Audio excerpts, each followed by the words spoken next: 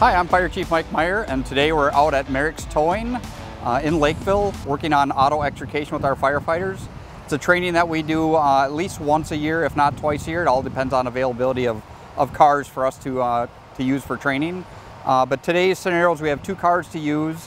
One, we're going to work on stabilizing the vehicle so that we use struts and such and cribbing. So if the vehicle's on its side or the roof, that we know how to properly deploy our cribbing and struts to stabilize it.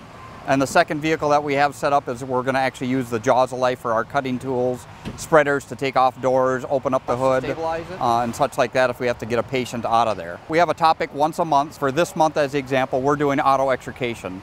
And the importance of that is that we have to keep our skills fresh, how to work our tools and all of that.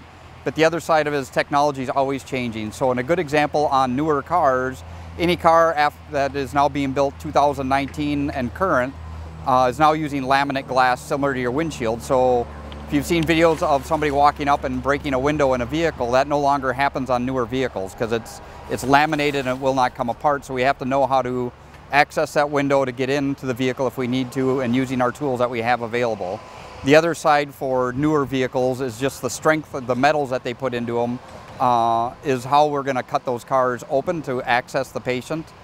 So a good example is that typically we're going to try to take the door off from the hinge point versus the door opening, where you manually open the door to get in as a passenger. We're actually going to cut hinges to open that door because it's faster for us to get that direction. And that's just a change in how the cars are being built.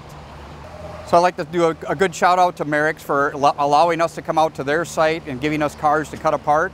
And then, you know, this helps us keep our community safe by keeping our skills up to date. And you as Lakeville, as our community, please make sure that you're driving safely, you're not texting and driving, wearing your seatbelt, doing all the appropriate things when you're behind the wheel. Keep our community safe by keeping our